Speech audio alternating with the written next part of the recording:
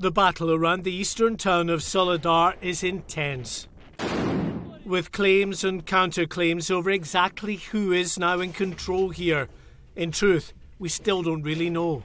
What is horribly clear, though, is that there is very little of this town left.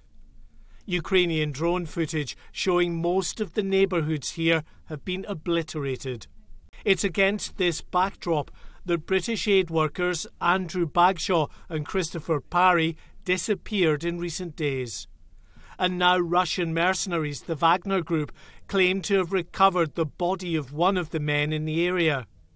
There's no independent verification of this, or indeed whether it is one of the missing volunteers.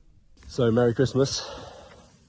Over recent months, Christopher Parry has documented his work in helping evacuate and provide aid for the area's elderly and infirm. The Foreign Office said it was aware of the reports and is supporting the families of both men while they await more information.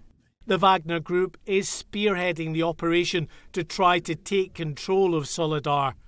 Other Ukrainian drone footage shows what are believed to be Wagner fighters attempting to advance while clearly coming under fire.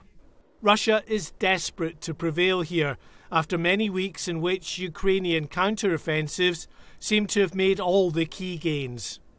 With Moscow determined to regain momentum, Russia's top general in Ukraine has been replaced. Just 3 months after Sergei Surovkin on the left here took charge, he's now been replaced by the man on the right, Chief of the General Staff, Valery Gerasimov. Many analysts believe the move isn't just indicative of the need for a change of military strategy on the ground, but points to a degree of political infighting in Moscow. Throughout Ukraine, many communities are continuing to come under heavy Russian bombardment. Here in the southern city of Kherson, images show a maternity hospital which was struck, causing a number of injuries, according to Ukrainian officials.